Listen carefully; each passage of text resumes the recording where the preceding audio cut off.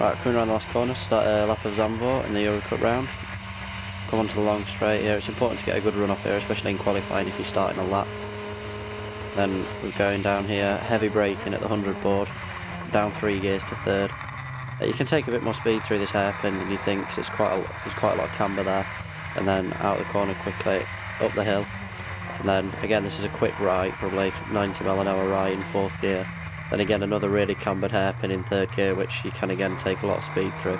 But then the run out is really important because you've got a long, even though it's not straight, it's all flat through here. So then, yeah, just getting your line right through the curve.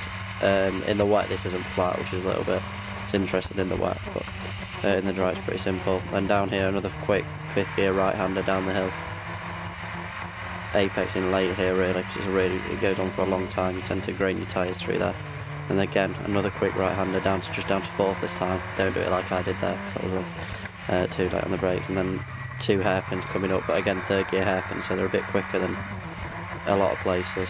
But it's quite easy to get lost on the track, so it's important not to brake too late, like I probably did there.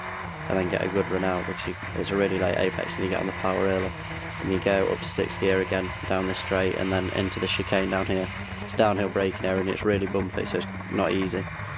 Down to 2nd here, and then back on the throttle and a lift, and then round there, and up to 3rd gear. Out of there, up to 4th, and then we've got coming up to the last 2 corners. These are really important because they're long straight. So it's just a brake and then back on the throttle as early as you can there, and then if you can on new tyres, this last corner's flat, but early on in the race yesterday it wasn't, so it's just important to lift early and not hot one halfway through the corner so you get a good run out.